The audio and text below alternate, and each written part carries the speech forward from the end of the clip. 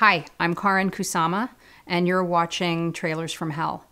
I'm introducing the trailer for the film Heathers, which was directed by Trailers from Hell guru Michael Lehmann and written by Daniel Waters. The film was released in 1988.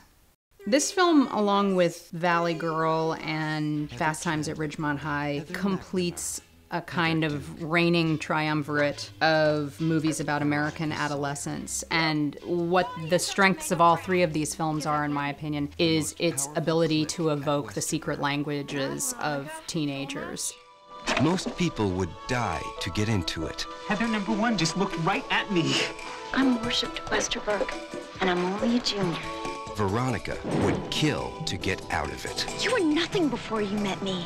You were a Girl Scout cookie. The script is written by Daniel Waters. It's very, very funny, filled with extremely black dialogue, very memorable lines worthy of repeating. I can't count how frequently I invoke Shannon Doherty's "Oh, the Humanity," or Kim Walker's final words, "corn nuts," in daily conversation. Maybe that makes me insane, but this movie is actually pretty insane. It depicted the brutal caste system of high school with style and intelligence, and seems to be a reflection of, or a commentary on, the Reagan-era politics of its time.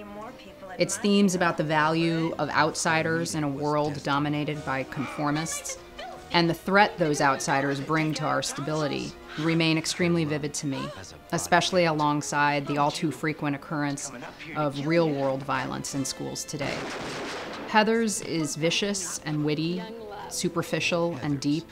It dares to be different, and it's definitely worth a viewing, or in my case, worth about 10 viewings.